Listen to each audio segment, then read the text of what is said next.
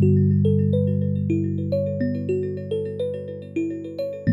always explain that we start every project with our drivers. Let me back up half a step and explain what a driver is. Driver is industry parlance for what you think of as an actual speaker. The object that actually moves back and forth that you can see when it's playing particularly loud is called a driver. The reason that the driver is so critical to get right, I learned this from my old mentor, Franco Serblin, who was the genius that created all the amazing legendary speakers for Sonus Faber back in their classic heyday. We went through this a few years ago when we developed the original Serie S, and it forces you to think about every part of it. The surround, which is the half-round piece that you see on the front of a driver, is intended to allow it to move out under control to its maximum stop. Well, the surround has to have a huge amount of radius to it to allow 2 inches of forward motion. And then it has to have a tremendous amount of plasticity to it. It's got to be easy going back in. The spider, which is the piece that is a ridged fabric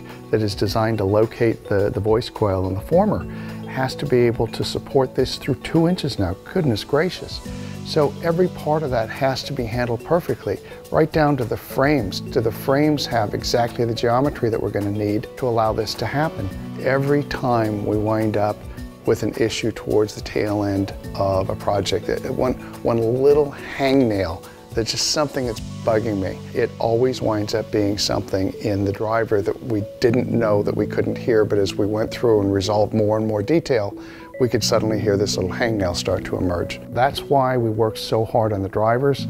It's an immense amount of work up front. In the end, it saves tremendous amounts of work, and it gives us really predictable results. It means that the back end of the project goes 4 times faster, and we can really trust what we're hearing out of the driver.